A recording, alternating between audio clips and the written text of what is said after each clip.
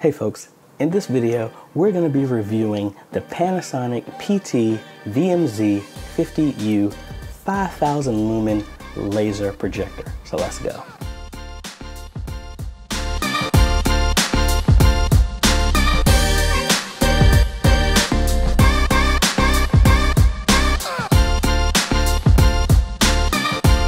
Hey folks, AJ the CEO here. If this is your first time stopping by the channel, thanks for stopping by. And on this channel, we focus on tips, training, strategies, reviews, and builds to help modernize your media ministry. So if you're new here, consider subscribing. So I am thankfully got my hands on a bunch of these awesome projectors, helping out a lot of churches here, installing these in their sanctuary as well as in their fellowship hall. So I want to actually review another projector that I got my hands on. We did the Sony laser projector, which I really like that, and the church we installed it loves that, but we got another one here. We got the Panasonic PT-VMZ50U 5000 lumen 3 LCD laser projector. That's a mouthful.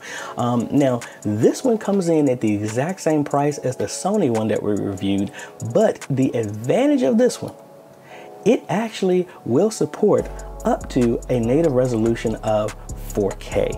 And let me be specific on what it says. It actually says it supports a maximum 4K of 3840 by 2160 at 30 Hertz. So thankfully I have a PlayStation Pro here under the table that we're going to be pushing that to the limit. So let me go ahead and grab my other phone and we're going to do a quick unboxing. All right, let's go ahead and crack this thing open here. All right, so I'm liking this somewhat. They double box this, which I like. This makes it sure it comes in safe. But let's go ahead and let me put this phone down so I can actually pull the other box up out of here. All right, let's see.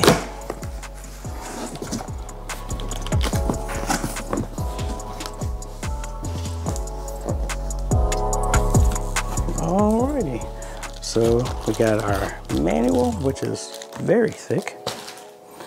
Comes in an anti-static bag. Come on. We got all of our cables and stuff in there. And what else is in here? All right, warranty information, power cable, batteries. And I like this because the power cable actually can be screwed in to the back so it doesn't look like it's going anywhere. And it did also include some AAA batteries for the remote. And speaking of the remote,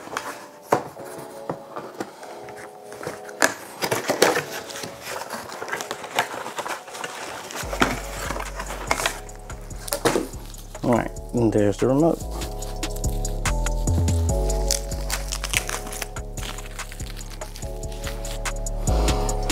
All right, so it says makes it look like it's putting it's a dehydrated projector or something.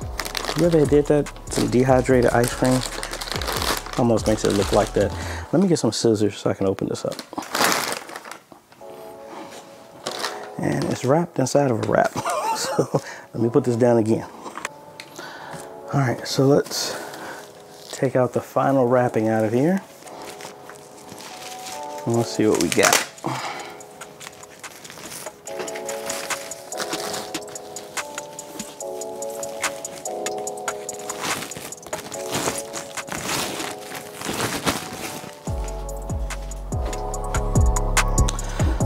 Alrighty, very light. I'll probably say it's still, I wouldn't even say it's 15 pounds. A lot lighter than the Sony one. All right, so if we're looking on here, let's see what we got. We have a USB, RCA video in, VGA input 1, and it's another VGA in, but it also is marked as it can be an out, so I'm assuming that's like a loop through VGA. 2 HDMI ins,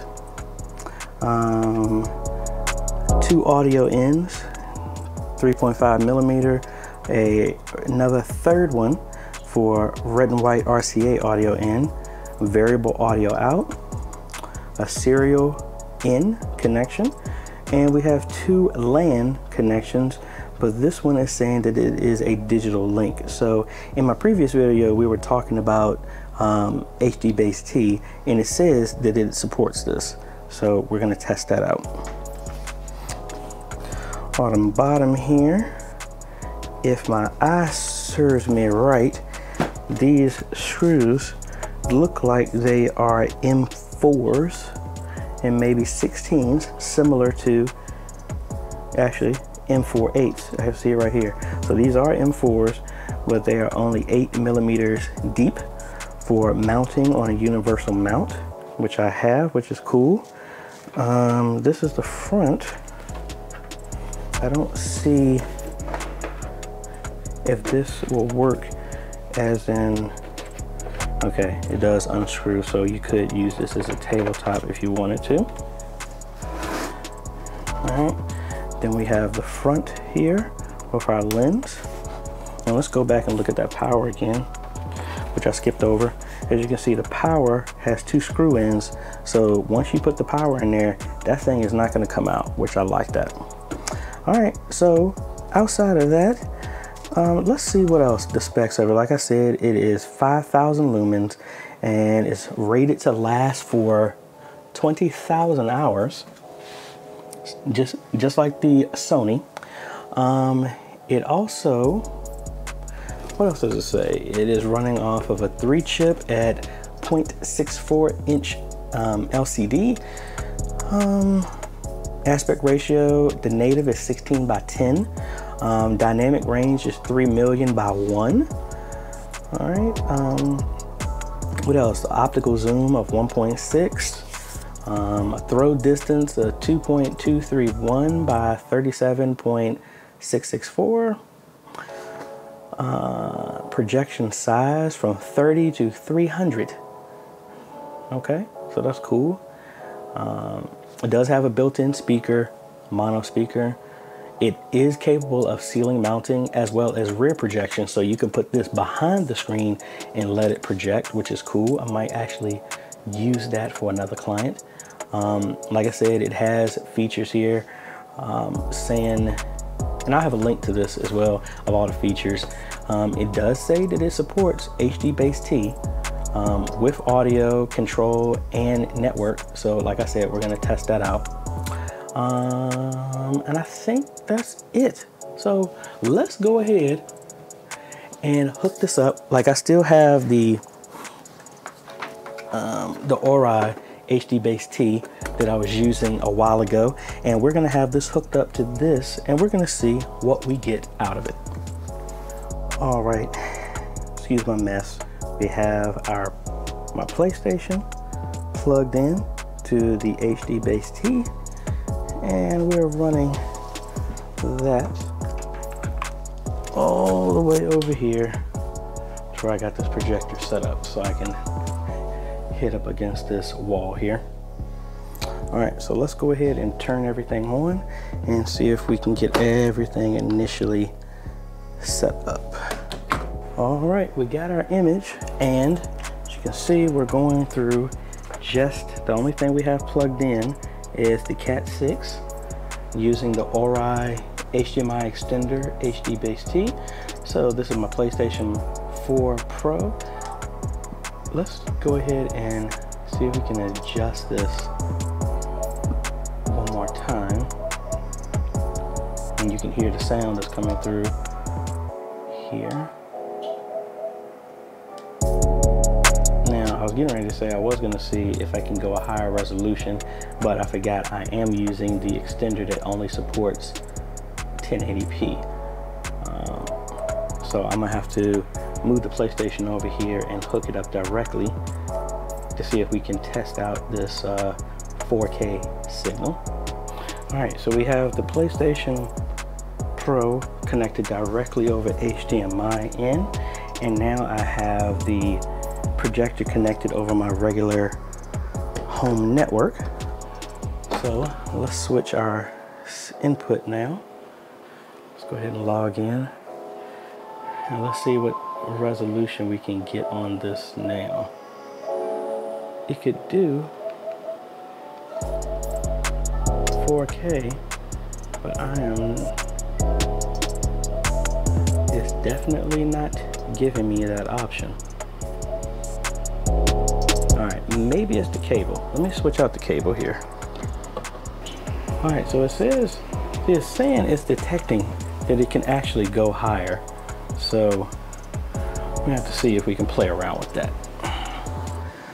So pretty much had a couple of scenes. Me and my daughter here watching Captain Marvel on Disney Plus, and I have to say, granted it's not 4K, but it is a very, very beautiful picture. And I think based off of this is about going to be the distance where I'm actually going to be setting this up at the church. So I think it's going to be really cool. I can always get this a little bit bigger. I'll play around with those settings, but like I say, I am really happy with this, and I think that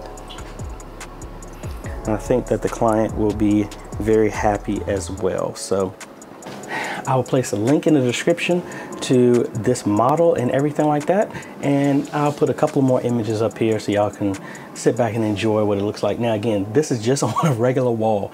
I'm looking forward to seeing what this looks like when it's actually on the Elite screen that I got, which we'll be doing a review of that one when we actually install it, because there's no point in me opening that up right now. So anyway, if you like this type of content, I would appreciate a like, consider subscribing, and hit that bell. That way you get notified when we come out with other videos to help modernize your media ministry.